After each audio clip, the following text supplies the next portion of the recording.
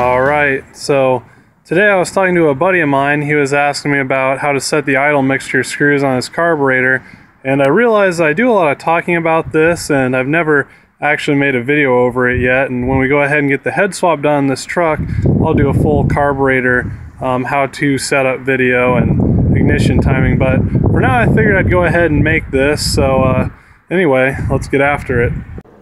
So there's a couple of different ways you can do this. One being using your tachometer and the other being using a vacuum gauge. And today we're going to go ahead and use a vacuum gauge because you really get your tune much more exact with this. And one more step further you can even go is if you have a AFR gauge in your car, it makes it that much simpler as it gives you an exact air-fuel ratio readout. But this truck doesn't have that, and we have a vacuum gauge, so we're going to go ahead and go the vacuum gauge route today.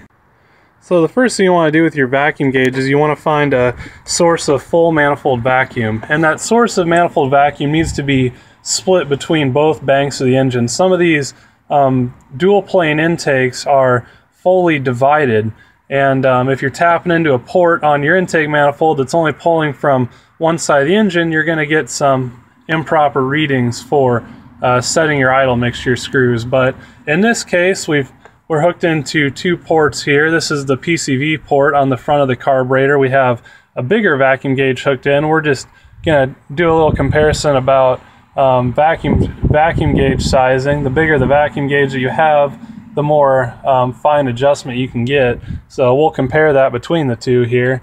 But where most of you are going to hook in is your full manifold vacuum port for your vacuum advance. Now, how you can find this, there's going to be two ports on your carburetor that are the smaller size. And when your engine's running and you pull the cap off, the engine that's sucking air, that's going to be a full manifold vacuum. So we have this hooked up as such. So anyway, we're going to get to setting our carburetor and get rolling and fire this thing up. Okay, so what I've done here is taken both my mix screws and I've turned these all the way in until they're seated. And you don't want to crank on them, just until they're nice and lightly seated. And Holley carburetors, they'll usually be opposing, and Edelbrock's, they'll be right in the front there. But you want to take them all the way in so they're seated, and then you want to back these back out about 2 to 2 1/8 to 2 1/4 turns, and that's a good starting point. So anyway, we've done that and we're ready to fire up our truck. One more thing I want to mention is I got my scoop off here, but I do have my air filter on, and you want to leave these restrictions on your airflow on your engine. If I were to take my air filter off when I would have the final adjustment done, it would be incorrect. So anyway, let's fire this thing up and see what she does.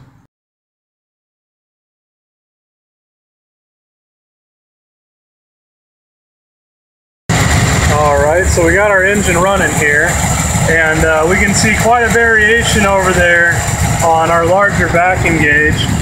But taking a look here, we can see our vacuum reading is pretty low and it's kind of hunting around. So what we're going to do is we're going to lean this engine out or richen it up. You're going to want to turn the adjustment screws evenly until you get the highest vacuum reading possible first. So we're going to go ahead and do that.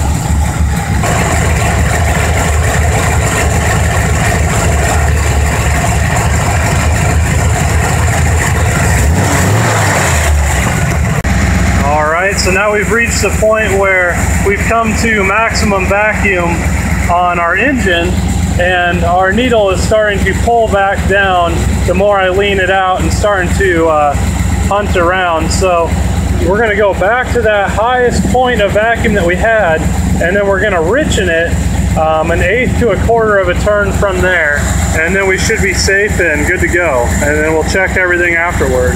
Alright, so now we've reached our maximum idle vacuum. Our reading's good and steady now. We reached our highest manifold vacuum, and then usually this is by leaning it out from 2.5 turns. You're usually going to be leaner than that, or else you have another problem in your carburetor, so that's something to watch out for. But from there you're going to be leaning it out, and you want to do this evenly across the carburetor. And you want to do this until your manifold vacuum reaches its highest point. And then from there, you want to then equally richen both mix screws about 1/4 to 1/8 of a turn. I like to go 1/4 because I like to be on the safe side. So anyway, that's pretty much it. He's idling good steady vacuum, good throttle response off idle. So we're good to go. Put our scoop back on and that's it. So anyway, quick little thing on how to adjust your mixture screws with the vacuum gauge.